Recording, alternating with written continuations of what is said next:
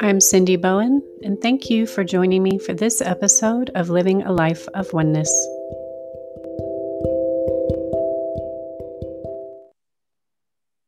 Welcome back, everyone. I'm Cindy Bowen with Life of Oneness, and I'm here today with Maria Santiago, who is a sister Earth Guardian. Say hello, Maria. Hola, my name is Maria. Hi, everyone. And you're still in Costa Rica. You live in Costa Rica, correct? Yeah, I do live in Costa Rica. What part of Costa Rica are you in currently? Right now, we live in Tinamaste, which is around 30 minutes from Dominical Beach on the South Pacific of Costa Rica. So beautiful there, so beautiful. So tell us a little bit more about you, Maria. I know you have some beautiful land there that you're doing some work with and a lot of many projects, and how you kind of came to be an Earth Guardian.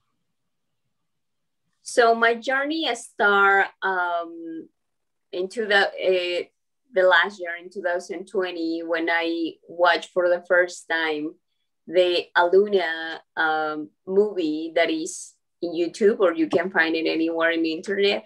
And I started to know about the mammals and their mission, very integrated with what my purpose I feel in life is, to be connected to Mother Earth and protect her, and like do all my best possibilities to protect her. So when I watched this documentary about them talking that their main purpose is protect her, and they are the guardians of this world of the earth, I was so connected to them and so tuned into their mission and purpose. And then I guess that's how everything just connect and synchronize. And I heard this call about to be an earth guardian, and I knew that this was my call to just work with them, get on the training with them, learn from them, and I start doing it.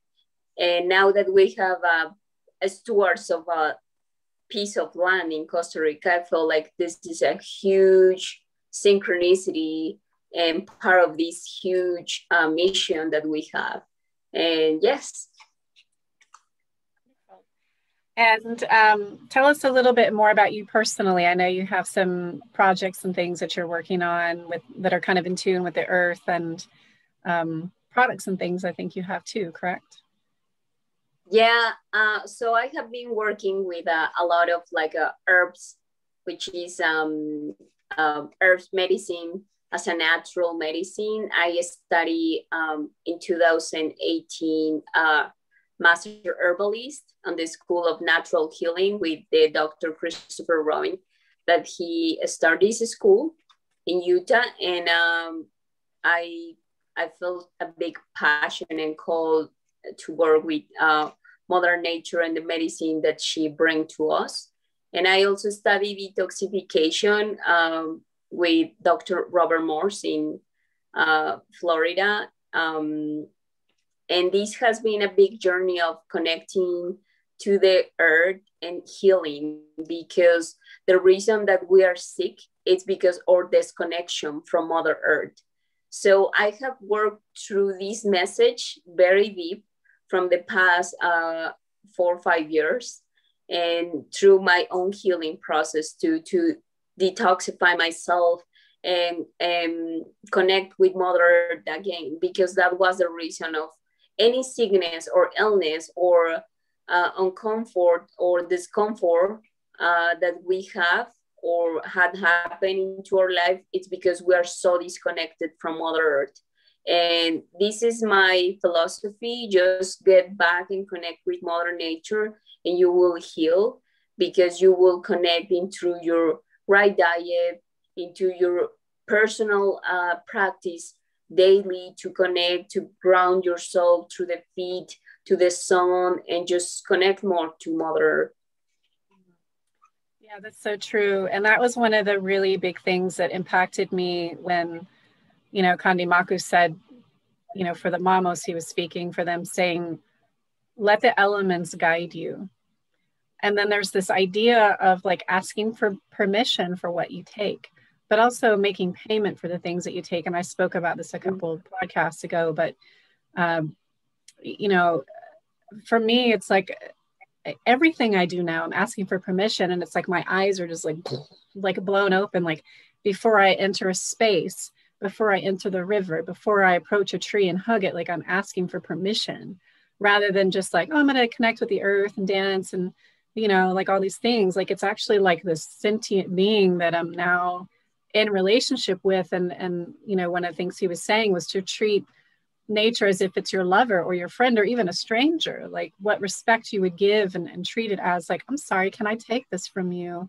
Or please, may I have this? Or thank you. Instead of just like, we're just blindly kind of going around like ripping food out of the garden and, you know, not really like acknowledging that this is a living being. This is a sentient, you know, and so it's really kind of changed my entire perspective on every single thing I'm doing. When I go to the store to buy groceries, I'm asking like which vegetables want to come home with me, you know? So it's just, it's really, really eye-opening. So yeah, thank you for that reminder. And it's wonderful what you're doing too, to kind of incorporate and weave that, what you're already doing with the herbs and with the medicines and the healing work, with getting everything back in order in your physical body, because that was also one of the main things that they talked to us about, was to get yourself in order. And what you're using with the herbs and things and health, it's all feeding into that order of self so that the planet can also be in order.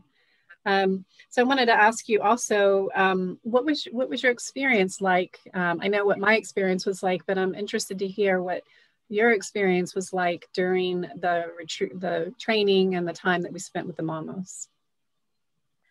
I think it was very impactful in a very positive way,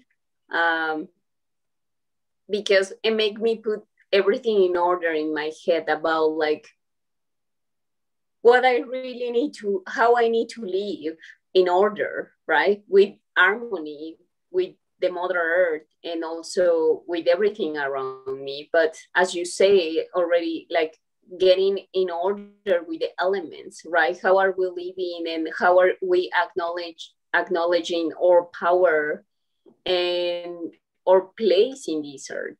What are we doing? Like, are we aware of every action that we are doing, like has an impact and equal a reaction back? It doesn't matter if it's like going into the river, right? Like in which side of the current you are bathing yourself to. Like everything has a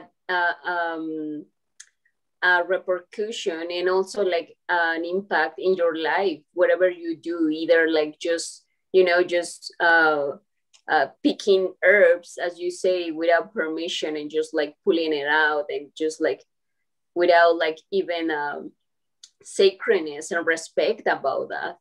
And yeah, I definitely think that it changed so much my life in a very positive way, and it brings so much awareness of who I am as a like feminine, also like what is my role in this world as being a feminine, as being a embodying this feminine body, and like what is my purpose and what is my work to do, and how much I impact in a positive way being in a feminine body, being a woman and having a womb, and how powerful it is that we acknowledge this and work with that. Because also as a women, we have a big work to do too, and also we play a big role in this mission, being a woman, and now getting our power back to acknowledge this, and also knowing that there are also a feminine on the masculine. Like it's just a balance too, and how we have been living the past years and in a whole completely disorder, and putting the feminine down, and just knowing all these make me really bring order into my life of slowly but surely to living in a order and more harmonious way, because I recognize now the power of the feminine that is on me and in all my sisters, and the feminine side that is also on the masculine, but how we really need to guide through, because we have been living in such a disorder that everything around is a disorder. Everything around is just a mess. Like the world is a complete mess because we have lived on the wrong way.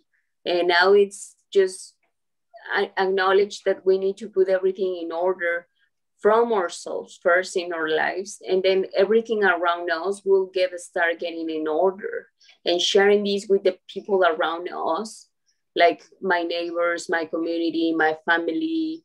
And because now I do it in my life, I embody this, I live this way, and then now I share and bring all this to the people around me, like how respectful we need to be towards the trees, toward the stones, that we don't need to like remove any stone from any place, because we don't know what a stone can do in that place that it is right now.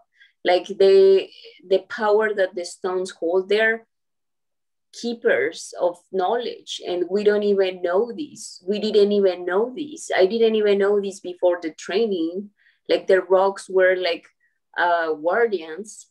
And now I know that, and now I see every rock, every stone, no matter which size, and I truly know that they have to be on the place that they are and not to move them, because each one is holding a knowledge, each one is holding an energy.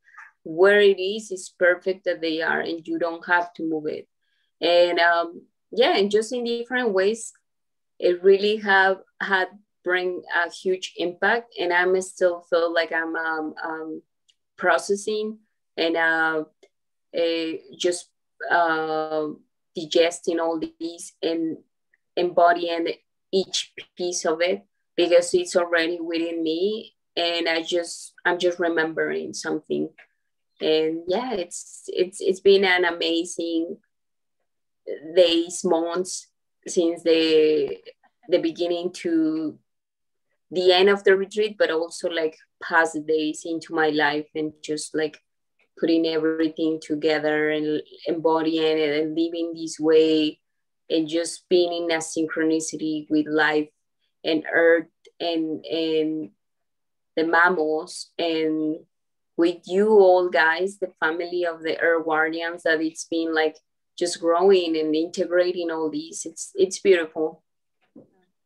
Thank you for that. And I want to add to what you were saying about two things with the feminine and the rock, is that, you know, one of the things that they were saying about the feminine is that the role is reversed right now. Right now, for example, he used the analogy of like when, you know, woman steps forward through a door and the man holds the door open for her, that's the wrong order, because the man should be going out front and protecting the woman and being in front of her while she's behind, guiding him and giving him guidance and kind of telling him what to do in a sense. And so the woman is in the back, the one who's the driving force and kind of giving the orders, and the man goes out and does the action. And I think that's what I heard. Maybe I heard that incorrectly, but that was my remembrance and interpretation of like, you know, when you shouldn't let a man open a door for you, he should go first and be in front and protect the woman, and the woman is in the back supporting and guiding and directing things. And the other part with the rocks is, just I've always felt like you know, when I sit with rocks, I've always felt like they're my grandparents. You know, like there's just so much wisdom in them that you can just really, really feel that energy. And for him to say that they're the keepers of information, where there's energy and information stored in there, just makes so much sense. It's just like, yes, that's what I was like really feeling so much in my heart. But also, you know, you kind of coming into this realization with your own feminine, would you be willing to share your Earth Guardian name with us? Yeah, for sure. My Earth Guardian was Kavia, which means the mother of the weaving of the order. So what it means is I'm the mother of the beginning of the weaving. So first, before it was the night, when everything was, because there are no light without the dark, right? So before me, or before this, it was the night where everything was just getting like ready and for everything just come out. And then after it comes the mother to start this weaving of the order. So it's kind of like the beginning of the order, the weaving of the order, the thoughts, the beginning of the order of the thoughts. But with this, it comes like the coherence of what I say is what I do. And it's a coherence of what I'm saying. So for me, it's been a journey of just like keep silence and just trying to integrate this and say, okay, if I'm going to do something, I'm going to do it because I have to have coherence with what I'm thinking and saying. So to me, it's been a lesson of like, okay, now that I know this, I have to, if I'm not sure, or if I don't know if I'm going to do it or not, I have to just keep silence and just leave it on me and just processing there before I can bring it out, because I have to have coherence with what I'm saying. That's what I'm going to do. So now it brings so much clarity in my life after that, because now I know that I have to keep silence in a lot of stuff and or think about twice before even bring an idea or say something. So I have been, meditating more and just keep it on silence. I have had so many dreams after the retreat, and I sometimes just wake up and just try to process all the information from the dreams and just try to step back and just think about it, like what was the message from the dream, like what I need to learn from that, instead of just reacting and just, because before when I was having these dreams, I was just like kind of acting and just texting person and people like, hey, I dreamed this, I dreamed with you, like what's going on or something like that. And now I feel more like stepping back and just like think about like what this wanted to show me, what's the dream showing to me, instead of just going and react or being scared, because sometimes were dreams very strong, like telling me a strong message, and I was already in fear during of the day. So now I'm just stepping back and say like, okay, what is showing it to me? Like, is this showing me a shade and a dark spot that I don't want to see in myself? And I need to embrace it. And instead of like seeing it and it be scared, just understanding that it's a balance, the negative and the positive, it's a balance. It has to exist. Like there are no light without darkness. And then now I just like, try to process even before I put it out or even I say it to somebody. Now I don't share it. Like I totally just take it from me and process during of the day. Like, oh, wow, this was showing me this.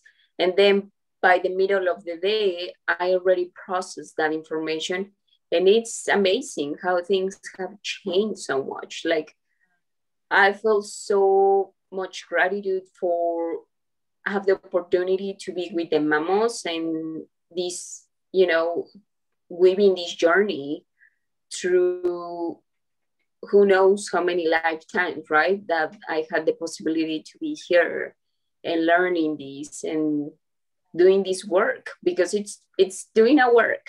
This is not just sitting and just watching, it's doing a work through the dreams, through the actions, through the sharing with other people, through my actions every day.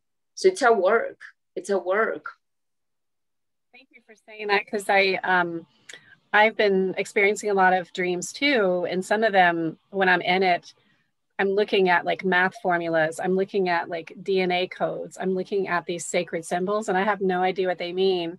And when I'm always dreaming and I'm always having these dreams right before I wake up. So I remember just a little bit of it. And then I wake up and I'm like, well, I don't remember any of those math formulas. What am I supposed to do with that? Or I don't remember the DNA sequences of certain things.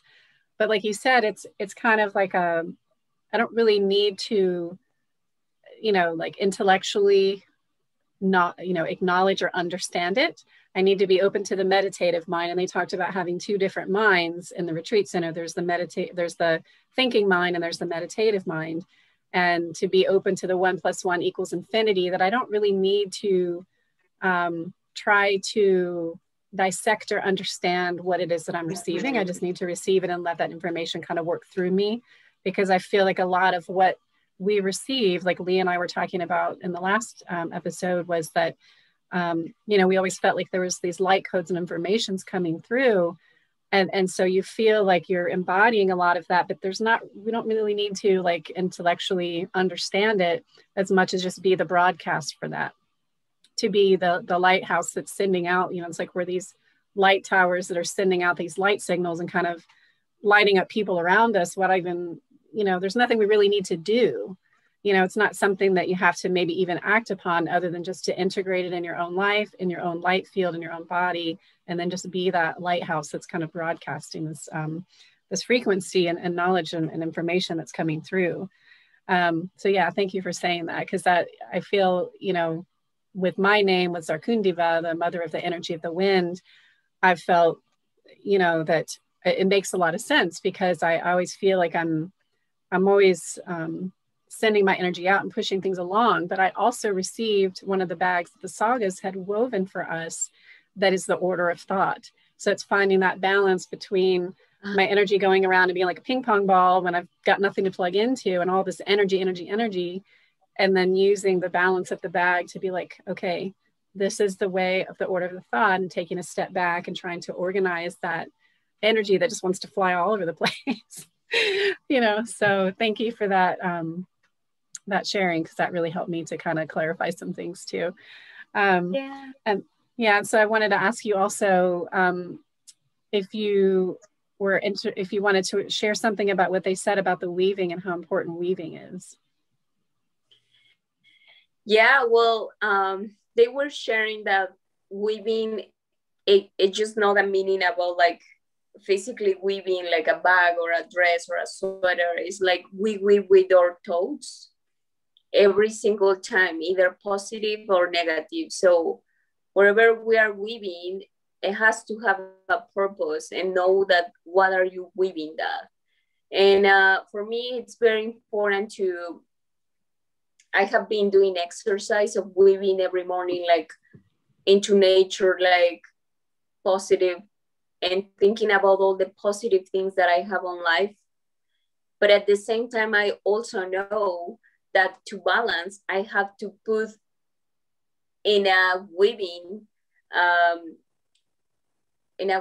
so all the negative things that I have think between those times too, and through the days or through the weeks, and just putting all together there and put it in a place, and both just like balancing both things and putting it in one place to just like sit there and give it to the earth, so she can just like transmute all these both things and put it on balance.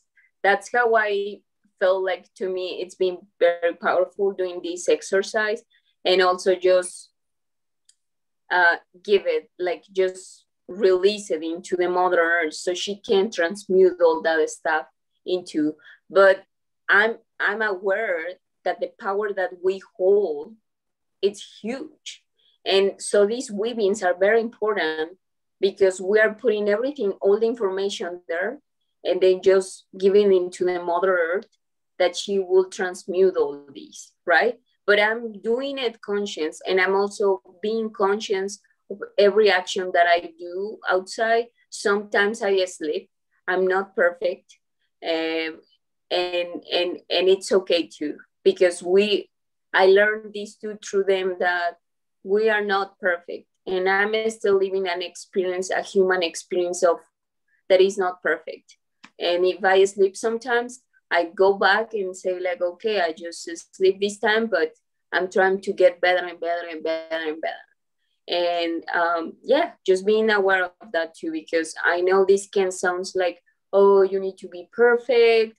No, no, by any means. Like, you are just trying to put order in your life, but you know, you are aware that you are not perfect. Like, we're humans, and yeah, we make mistakes, but we have to balance all that. right? And that's why this weaving of the positive and the negative, and how we can just release that into the mother, and she can help us to transmute these. But what's the power of these weavings is just like putting all the energy there, all the thoughts, so she can work with that stuff.